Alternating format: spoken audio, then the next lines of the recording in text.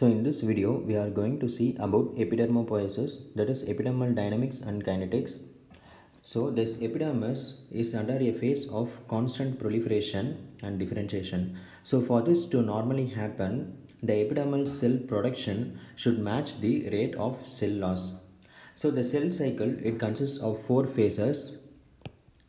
So the M phase or mitotic phase, G1 otherwise called as the interphase or intermitotic phase or postmitotic phase, S phase, which is the stage of active DNA synthesis,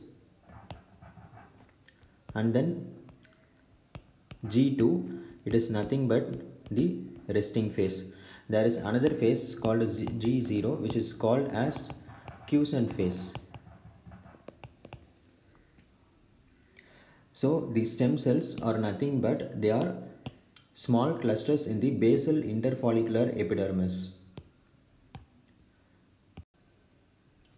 So if you see the cell cycle, the intermitotic time is the time interval between two successive mitoses. So the cell cycle happens during the intermitotic time, that is a time interval between two successive mitoses, and the 4 phases as I mentioned already, M, G1, S, G2, and the 5th one is G0, otherwise called as quiescent phase.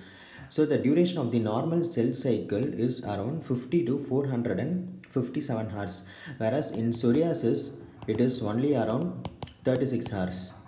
And the mitotic division, it takes place around every 18 to 19 days. So it takes place in the basal layer of keratinocytes. So what is epidermal turnover time? It is the time taken by keratinocytes to pass from basal layer to stratum corneum and the skin surface. So the approximate epidermal turnover time is around 52 to 75 days. That is, from basal layer to stratum corneum, it takes about 12 to 19 days. And from stratum corneum, that is through the stratum corneum, it is about 14 days. So the regulation of epidermopoiesis, here we have stimulatory signals, inhibitory signals, and then the signal transduction complex, etc. We will see one by one. So the key components mainly include NF-kappa beta, WNT beta catenin pathway, alpha catenin sonic hedgehog pathway, this P63, which is the epithelial immunohistochemistry marker, and the beta 1 integrin. So the stimulatory signals, it mainly includes growth factors like epidermal growth factor, transforming growth factor, and then this you have autocrine and paracrine stimulatory signals here. So this TGF alpha, it has an autocrine action. It binds to epidermal growth factor receptor and stimulates the growth of keratinocytes. Another one is amphiregulin. It is also an autocrine KGF stimulator.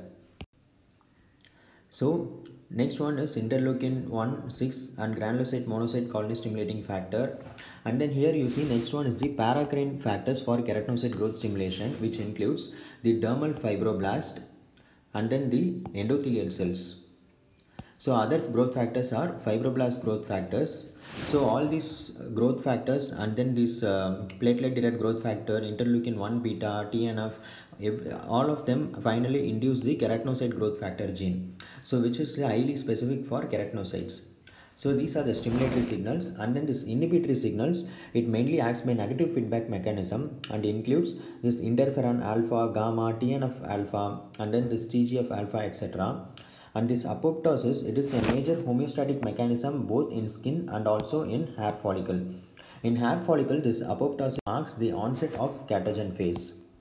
So next is the signal transduction pathway. It happens mainly through hormone receptor complex and then growth factors as I mentioned already, and then protein kinase C, inositol phosphate, and protein tyrosine kinase, etc.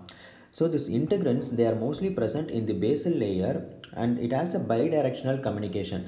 That is, it acts a bidirectional communication between the matrix molecules like collagen, fibronectin, and laminin, and the cytoskeleton of keratinocytes, and depending upon the pH, amount of calcium, and gene expression, it helps in the proliferation and differentiation of epidermal cells.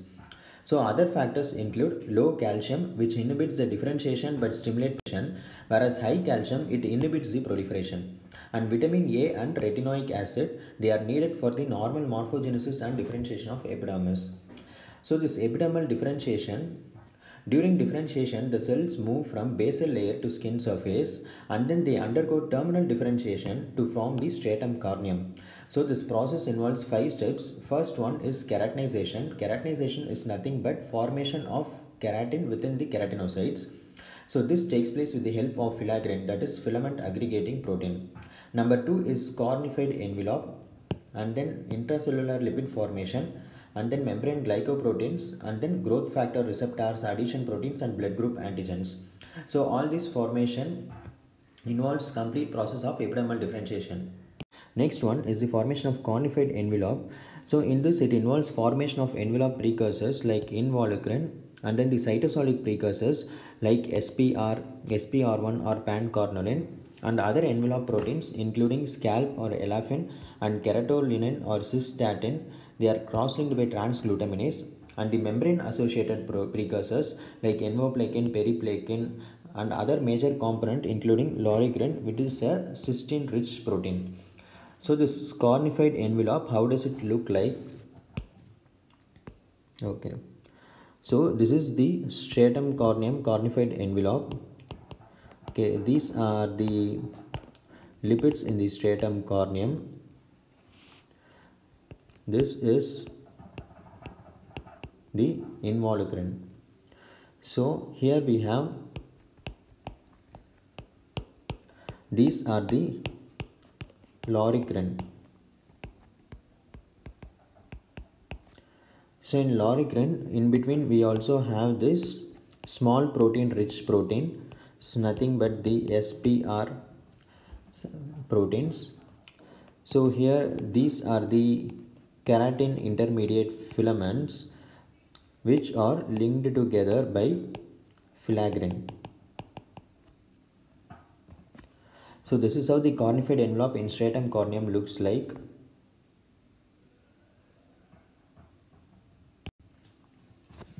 So this loricrin, it depends upon calcium amount and in the keratinocyte differentiation, and also it is down regulated by retinoids.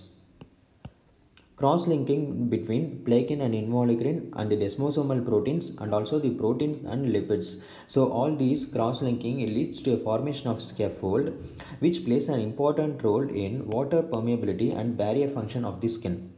So next is the keratinocyte integrins.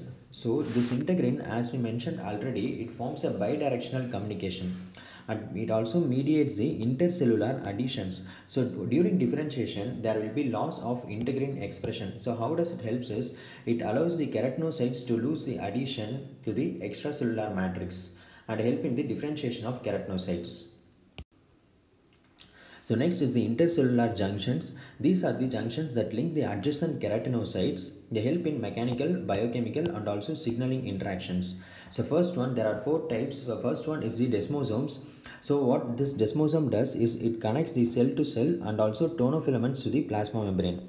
So these are the desmosomes. This, you can see the desmosomal plug here. There are two types actually. One is inner plug and another one is outer plug. They are 2 dense desmosomal plugs and they are about 15 nanometer in diameter. So this is the mid-layered zone in between the 2 plugs of the desmosome.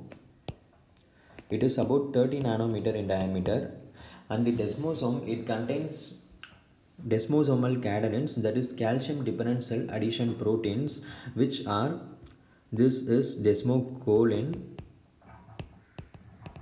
and this is desmoglins. So this desmoglin and desmocolin both are desmosomal cadenin proteins. So these are attached to the keratin intermediate filaments with the help of desmoplakin, plakoglobulin, and pacoflin, etc. So here you can see in the core we have calcium binding proteins, as I mentioned already, that is desmoglin and desmocolin. So this desmoglin 1-3 and desmocolin 1-3, they are specific for the epidermis. So desmoglin 1 and desmocolin 1, they are more in upper epidermis, whereas desmoglin 3 and desmocolin 3, they are more in the basal keratinocytes. So this is desmosomes. Number 2, we have adherence junction. They are calcium dependent and they are associated with actin skeleton through alpha catenin. Third one is gap junctions. So their component include connexons. They help in transfer of ions and small molecules between two cells. Number 4, we have tight junctions, and these are the major regulators of skin permeability and play an important role in barrier function of the skin. And the components include occludin junction adhesion molecules. So these are the intercellular junctions. We have the tight junction, that is claudin, occludin and junction adhesion molecules, and the adherence junction, which includes cadherin adhesion receptors and cytoplasmic proteins, and the gap junction connexons and the desmosomes we see already. So the applied aspects of epidermopoiesis is, if there is any abnormality in the epidermal development like somatic mosaicism or post-zygotic mutation, it can lead to aplasia cutis, and the mutation in genes for steroid or lipid metabolism can cause X-linked recessive ichthyosis. If there is any failure for the cornified cells to slough, then it can cause retention hyperkeratosis, and antibodies to desmoglein proteins can lead to pemphigus, and absence of filaggrin, it can also lead to harlequin ichthyosis, and keratinocyte abnormalities seen in conditions like psoriasis, eczema, graft versus host disease, pemphigus, etc. And the keratinocyte culture, it is mainly used in skin grafting in burns.